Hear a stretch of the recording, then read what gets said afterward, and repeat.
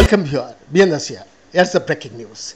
In the second phase of Lok Sabha polls, out of 1,198 candidates vying for seats, 390 are Crorepatis, constituting approximately 33% of the total contenders, the data by the Association for Democratic Reforms shows.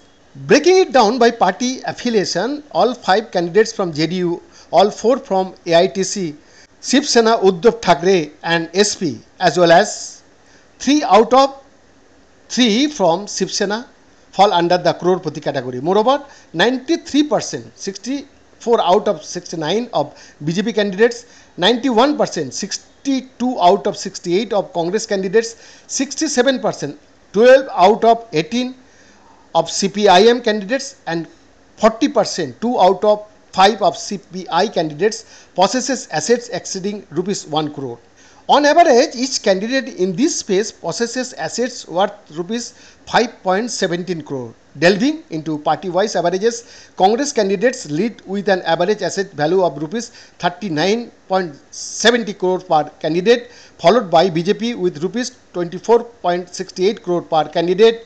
SP candidates hold an average asset value of rupees 17.34 crore, while Shiv Sena Uddhav Balasaheb Thackeray candidates boast on average of rupees 12.81 crore.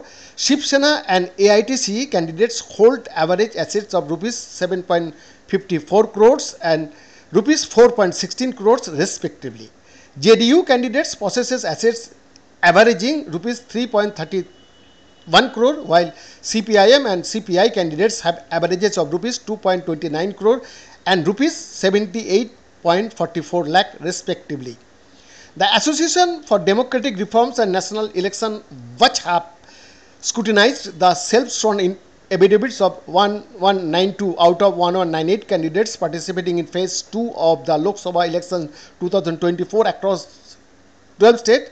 Unfortunately, 6 candidates, 5 of whom hail from Kerala, were excluded from the analysis due to the unavailability of property scan reports at the time of compiling the report. According to the report, Venkataramana Godda, the Congress candidates from Mandya in Karnataka, emerges as the wealthiest contender in the Lok Sabha second phase election. BN's exclusive report.